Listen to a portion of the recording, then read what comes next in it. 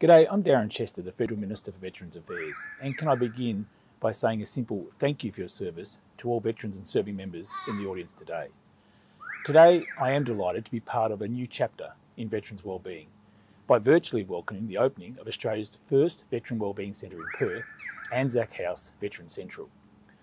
Although it's not possible for me to attend the ceremony, I didn't want to miss this opportunity to celebrate the vision and objectives of this building and how it will support veterans and their families.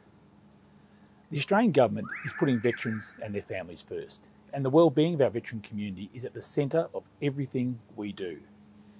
However, this is not something we can achieve on our own. Government, Defence, DVA and the ex-service community must all work together. ANZAC House Veteran Central is the first of 6 Veterans Wellbeing Centres to open. It will provide a one-stop shop for veterans and their families to access assistance from government, from health services, from ex-service organisations and from community groups. Importantly, it is a locally led solution for local veterans and their families. RSL Western Australia, in partnership with the building occupants, have created a welcoming environment for veterans and their families, where their unique experiences are understood and they're supported, and their military service is respected. This facility will centralise most of the major veteran health services under one roof, with access to health providers specialising in hearing, physiotherapy, dental, occupational therapy and mental health support. Yesterday, we all paused as a nation to unite in a minute of silence for those who have died in wars, conflicts and peacekeeping operations for Remembrance Day.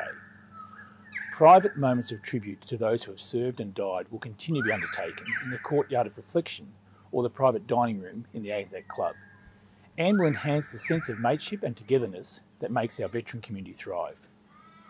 Focusing on wellbeing enables DVA to build individualised services to meet the changing needs of veterans and their families, particularly through a presence here at Veteran Central. Veterans and their families will be empowered to manage their needs independently as DVA provides easy access to services and information when and where they need it.